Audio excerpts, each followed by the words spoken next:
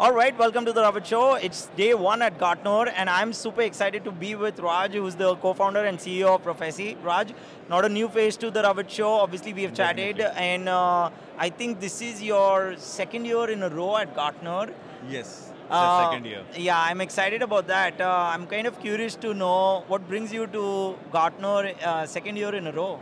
So Gartner is really, the perfect place for us. We get leaders, in data space at higher levels, right? Yeah. We get C-levels, CDOs, VPs who are looking at the overall problems in an enterprise across various teams, right? Across data platform teams, across data analyst teams, line of business teams, and they have the overall view, and they're looking to solve problems for the entire organization. That's where we'll, that's the sweet spot for Prophecy.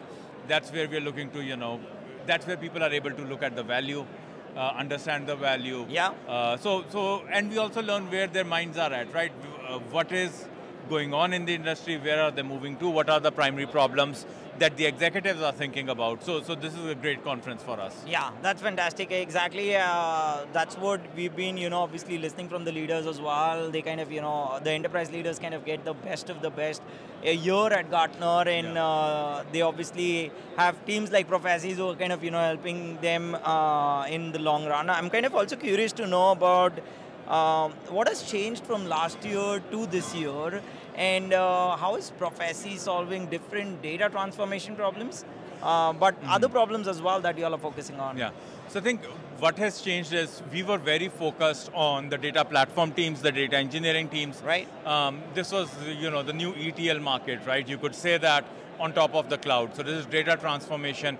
But what we are seeing is an increasing focus on saying, hey, how much of the work can actually be done by the data analysts, right? So what happens is, let's say you write a requirements document, then you use a desktop data prep tool, then you again, write code on your data platform. You're doing the same work 3 times, right? So there is this pull of the data analyst teams, the line of business teams, and saying, hey, we want to self-serve, but we want it in a well-governed, well-managed thing.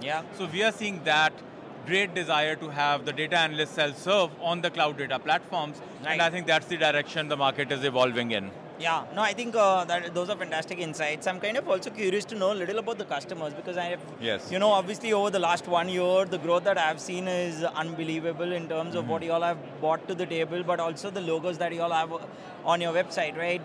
So that is huge. Congrats on that. But curious to know, what do you have any examples that you can share with our audience in terms of the use cases? Anything that has, has kind of stood out in the enterprise space? Yeah, I mean, there is a lot of use cases. We work with the largest enterprises. So, and some of these are investors in us. I think JP Morgan invested in our last round, this one as well. HSBC invested in this round. So we have like 2 of the largest banks in the world. If you take the Chinese banks out, which are state-owned. So these are, they are both, using Prophecy. Then we have, last year we had Johnson & Johnson come and speak at the conference, talk about how their line of business teams were able to self-serve and get a lot of value, remove the duplication, the back and forth between data line of business team and that. We have Amgen, I think, who spoke with us at a conference. It's another fast-growing account. So we have a lot of really large customers, large enterprises, and across various sectors, right? Finance, healthcare, some of the largest ones. They're using Prophecy, they're happy, and they're growing very fast. That's fantastic. Thanks for sharing that, Raj. I also quickly wanted to let you know, not let you know, but ask you about, obviously, about AI, right? That is the piece which is like the talk of the town, right? How are you kind of looking at AI, and how is Prophecy, kind of implementing the AI piece for a lot of enterprises out there? So AI is going to fundamentally change data transformation. I was going to say transform data transformation, but that's just weird.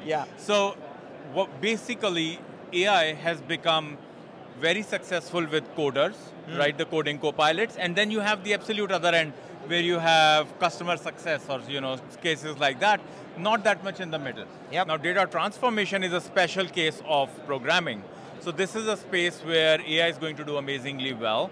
it's going to move a lot of data transformation from the data platform teams to the line of business teams. They're going to be able to do a lot more of their work themselves. Yeah. Of course, you want the data platform team to have the governance, the standards, the make sure that manage cost, all of that.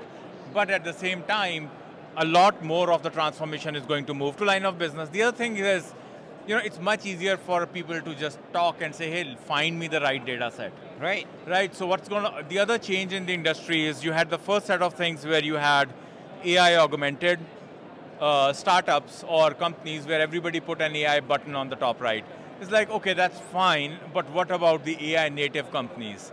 AI native companies have this pattern, right, where you say, I'm going to get 80% of the way with generative AI, and then I'm going to give you an interface to go from 80% to 100%. Nice. It is called generate and refine, right? So so for example, if I put an image on ChatGPT, I get an image, it's 80% there, I give 5 more prompts, I get 90% there. How do I go to 100%? There is no path. Exactly. Right? So, but the companies which are being successful, they are like, I'm going to start with generative AI and then give you a canvas to get to 100%. And I think our space is set for that, so it's something that we are going to move toward as well. So you're going to see some exciting stuff come in June in the conference, but I think this space will transform. A lot of the data transformation is going to move to conversation. That's very exciting, and can't wait for that. When you talk about newer announcements coming in, I also think about the funding round that you all recently had, which is great. Congrats on that. Thank you so much. Your team have obviously seen that massive growth, and we're excited about that as well. I'm kind of also curious to know what is the next step with the new funding. Where are you planning to grow more? Which space? Like no, I think we are. So we got a Series B, and then we got an inbound interest and a preemptive. We are still calling it B1 because we have not met our internal metrics for Series C, and we want our Series C to be massive. This funding is like, we are building the product for ETL developers, the data engineers, the data platform teams. Now we have the product for data analysts, line of business teams. So we are looking to say, how can all data users use it?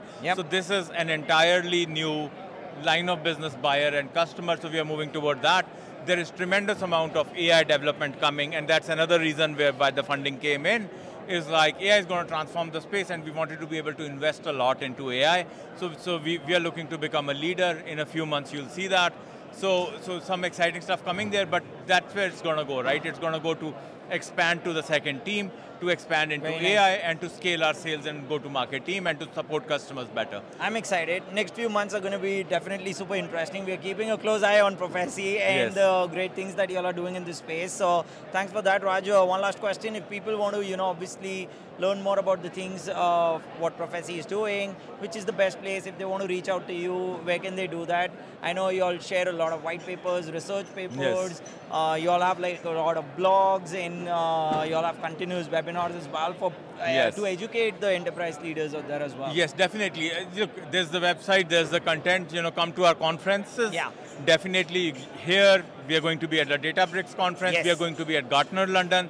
So come in. But the other thing I would say is, just come try the product, right? Get into one of the interactive sessions, into a webinar, or into an interactive session where you can try and build something. You can go to our website, log in, and for free get usage. You can say, if I want to try the product, just go and try the product. It's free. We even give our own compute. So wow, that's awesome.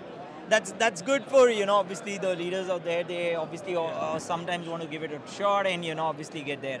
So that's awesome. One last question for you: if they want to reach out to you, is LinkedIn a best place? Where can they reach out? Reach out to me on LinkedIn. You send an invite, I'll get right back to you. If you have a question, ask me. I'm pretty accessible, so no problem at all. Awesome. This is great. Congrats once again on all the growth, Raj. Always such a pleasure chatting with you. We'll keep the conversation going, but looking forward to obviously we'll keep following Professy, and we'll keep our audience updated. Thank you. That sounds great. Thank you so much. Thank you. Thank you, everyone.